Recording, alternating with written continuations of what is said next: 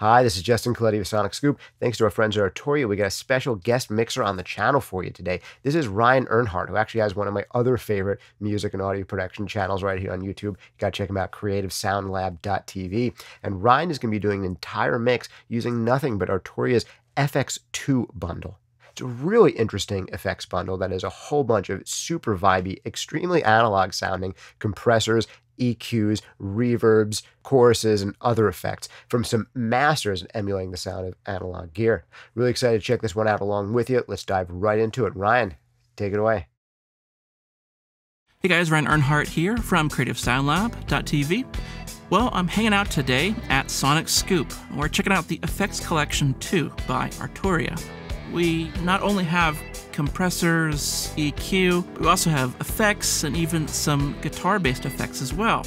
So I'd like to do three things in this video. I want to point out some of my favorites of the collection, then point out some unique things that I found very unique to these plugins, and then also follow it up by checking out the busforce, which is fantastic on stereo bus. It's a really capable plugin because of its parallel processing. So let's get started. Okay, so pulled up in the DAW today is Household Souls with a song called Hollow.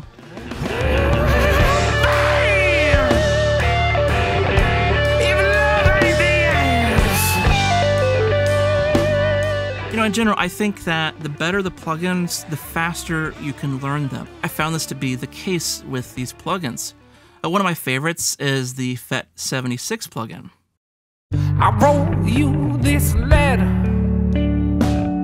Wow. I hope you don't find it hollow. I wrote you this letter.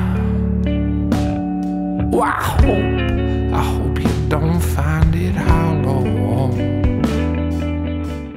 We can also follow up this vocal with a mono instance of the Comp.609. 609. This is kind of a clean compression option to follow up the more colored option of the Comp FET76. Wow, I hope you don't find it hollow. Wow, I hope you don't find it hollow. My next highlight is the EQ Citral 295.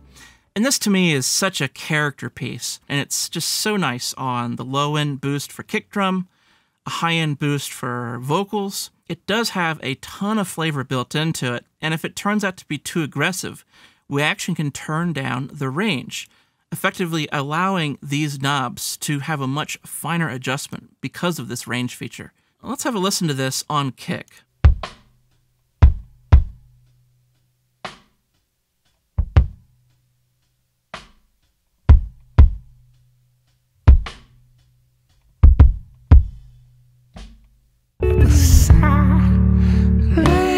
She paces the room and I follow. It's a really nice full low end that isn't boxy at all, and I've really enjoyed it on kick drum. Of course, we also have the high and low pass filter here, which makes it super handy as a nice utility tool. Next up is the Reverb Plate 140. This has just been a joy to use. I really haven't found an instance where it sounds bad. Let's hear it on vocal. A delicate dame, so she never quite says what we both know. A delicate dame, so she never quite says what we both know.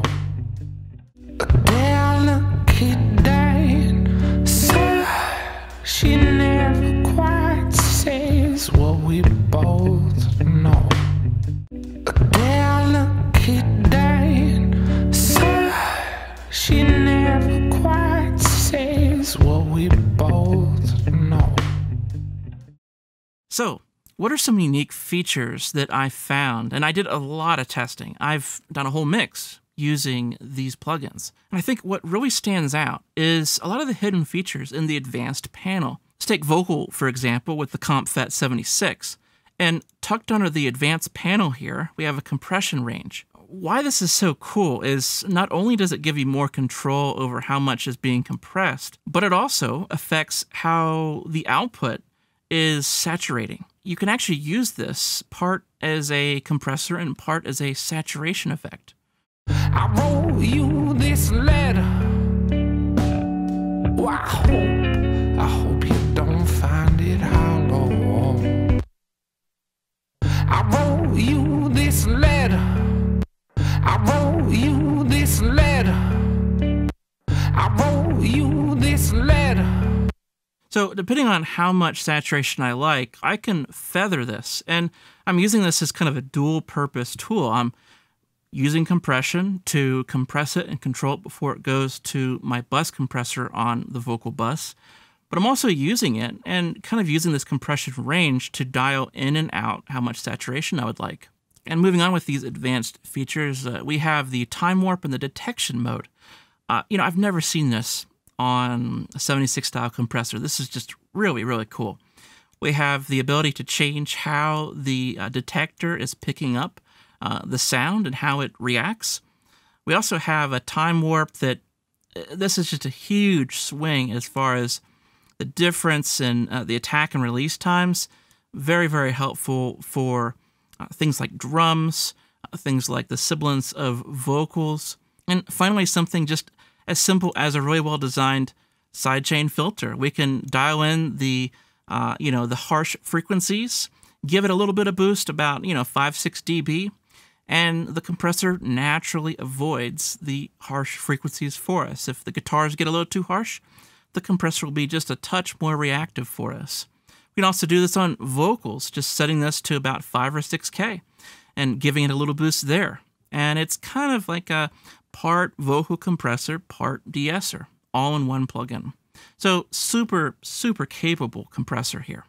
The Comp Diode 609 also has look ahead, which is very interesting because not only do we have the ability to adjust the attack time on a 33609 style compressor, which is really unique, but we also could make it look ahead. So we essentially could get just unbelievable, instantaneous attack times. Now, this is kind of an all-time favorite for drum overhead for me. This has just been a nice, clean compressor that is able to retain the transients of things like snare, but in a very gentle way, release the cymbals. And so I have it working for me today on overheads. Let's check it out.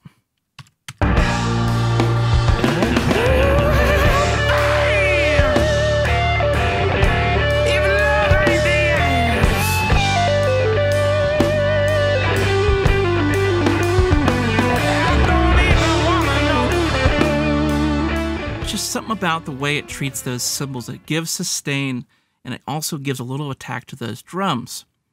Now, I actually have it in MS mode here. So what I didn't tell you at first is that I actually was using this as a slight stereo widener. We can actually take off the step controls, and it gives us fine control over how wide our drum overheads are.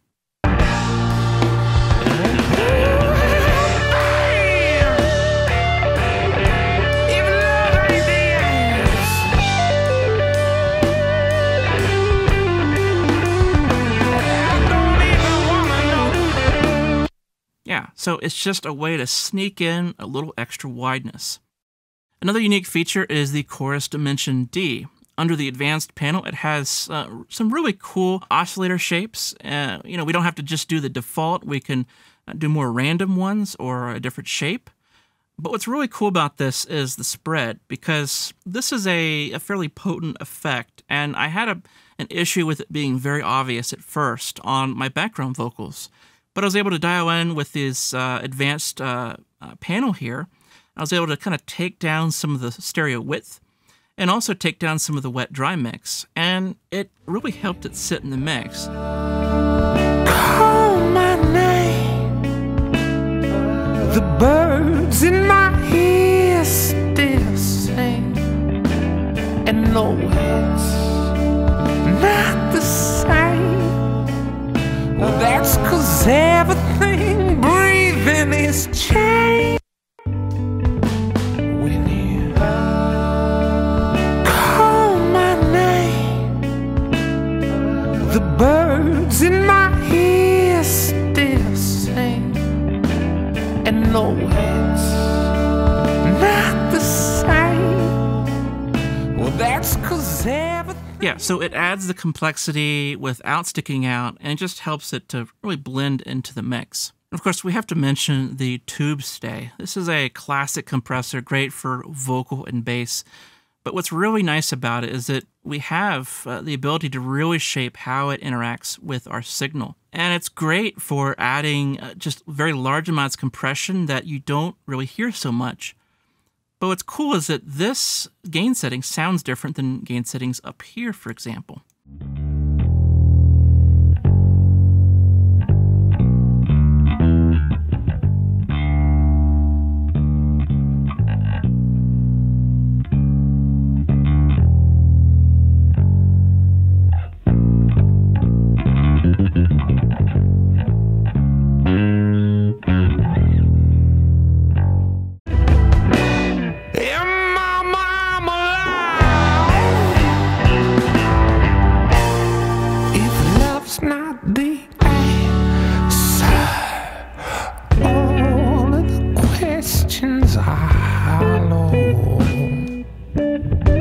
She was talking in tongues. I tried to make sense, but I don't know. So we can hear that overdrive kicking in there. It's about 500 hertz, kind of like the sound of a speaker vibrating pretty good. I don't know if that's a second or third harmonic, but that's the kind of thing that really goes a long way in helping the bass translate into a mix. Now, one unique plugin is the reverb intensity. It's not just a reverb, although it can do that very well, but I think it's designed as a sort of evolving reverb. So it's really cool to create and kind of match up with various synthesizers. But in this case, I'm using its evolving quality to kind of have a haunting repeat on the vocal line, especially when we have the space to do so in this very sparse first verse. A delicate dancer, she never quite says what we both know. She's scared of the silence. She paces the room and I follow. Man, that is amazing. It's almost like a Radiohead type effect where the reverb is really doing its own thing. Really, really special sounds out of that plugin. A little bit about my stereo bus chain. We have a diode 609. We have a preamp V76, and we have the busforce. So I'll take each of these off and kind of show you how they affect the entire mix.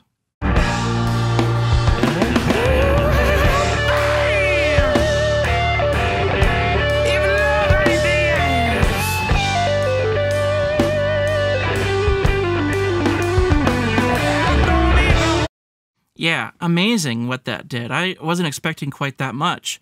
It just creates this feeling of loudness. It's going to tighten up the transients a little bit. Looks like I have it on the fixed attack, which is kind of my standard for drum overheads, stereo bus. It's going to give us some tight transients. Of course, I have a fast release, medium-low ratio here. It'd be 1.5 to 1, and I'm just barely trying to do some work with this, but it's adding that feeling of loudness. Next up, we have the pre-V76.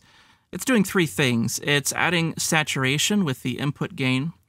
It's taking out the lows and the sides because I have it in mid-side mode.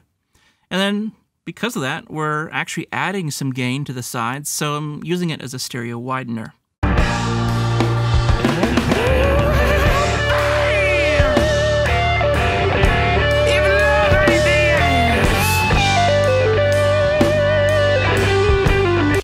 So there, that's right at the brink. I mean, we're just kind of losing all the transients. And so obviously, it is doing something. It's really cool how smooth it is. I mean, it's hard to hear until you really go up high. So we know it's doing something, and it can be very, very subtle and very tasteful. Next, just a quick demonstration of the stereo widening.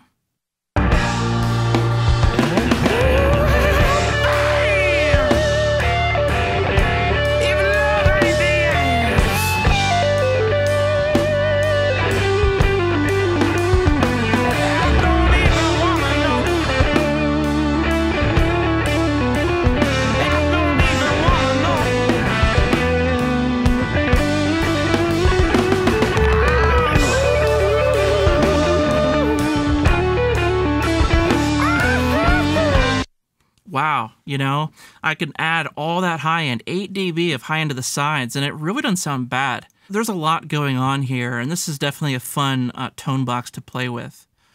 So finally, we have the busforce. And this seems confusing at first, but it's really not once you get into it.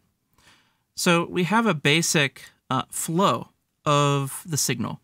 We have an EQ, then it splits, and we have parallel processing. Here's our EQ. We have just a little bit of a low-end reduction. Also a little bit of low-end reduction at 200 Hertz. So we're just lightening the load. We're basically creating a bass light mix.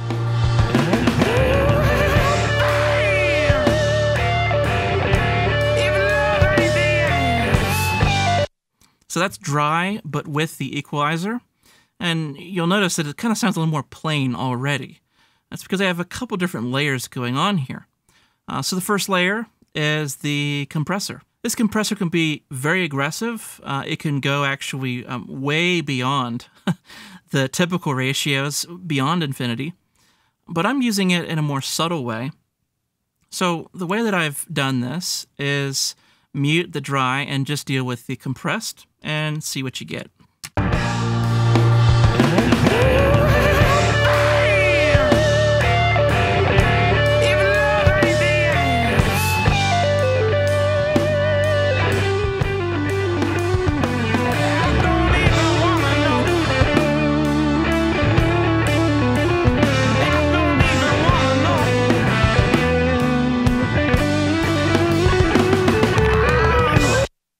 Found that the best indicator of the compression is this line here. I don't see a whole lot of the meters moving, and I'm really doing some subtle compression anyhow.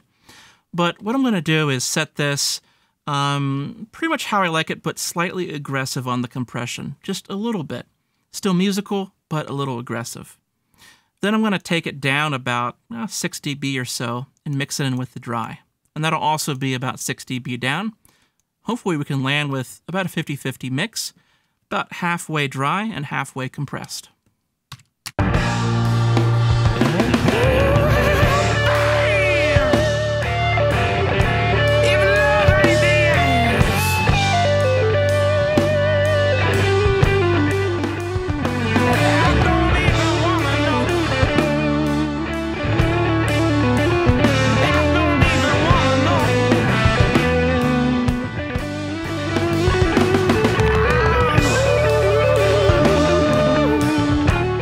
Besides just layering dry with compression, I decided to try to add some saturation to just the low end. So I set the filter to be a part of the saturation path.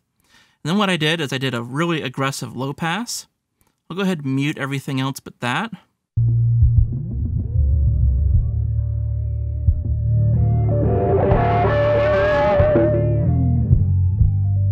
I didn't want to completely obliterate the low end here.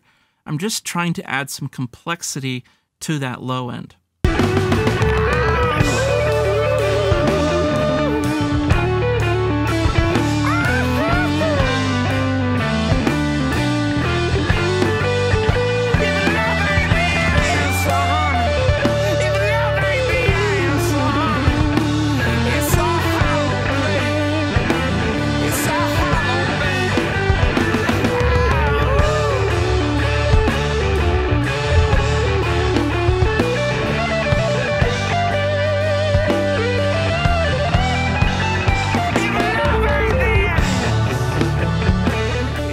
So we can really hear the difference there.